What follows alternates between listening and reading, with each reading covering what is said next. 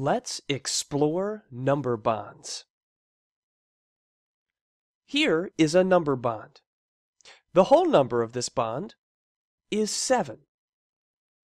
One part is 4, and the other part is 3. With this number bond of 7, 4, and 3, you can create 4 sentences of addition and subtraction. First, you could say 4 plus 3 equals 7. How could you write this addition sentence another way? You could switch the 4 and the 3 and say 3 plus 4 equals 7. Now, let's think about subtraction. What is a subtraction sentence that you could create using 7, 4, and 3? You could say 7 minus 4 equals 3. What is the other subtraction sentence that you could use? You could also say 7 minus 3 equals 4. Here you have 4 different sentences created with one number bond. Remember the commutative property?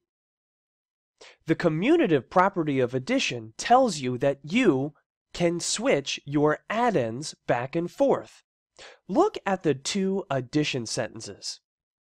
4 plus 3 is the same as 3 plus 4. That's the commutative property of addition, saying that 4 and 3 can be switched back and forth because they will still equal 7. Can the same be said about the subtraction sentences? Here you see 7 minus 4. Is that the same as 7 minus 3? No. In the 2 addition facts, the numbers on each side of the equal sign are the same, 4 and 3. But this is not true with subtraction, 7 and 4, and 7 and 3. Here's a question. Do you think there will always be 4 number sentences for a number bond like this? 2 addition and 2 subtraction? Can you think of a number bond that has only 2 number sentences? What about this number bond? 6 being made up of a part that is 3 and another part of 3. How many number sentences could you make using this number bond? Think of addition first. You could say 3 plus 3 equals 6. Can you create another addition sentence? No. 3 plus 3 equals 6 is the only addition sentence you can make with this number bond. What about subtraction? What subtraction sentence could you create with this number bond? You could say 6 minus 3 equals 3. Can you make another subtraction sentence?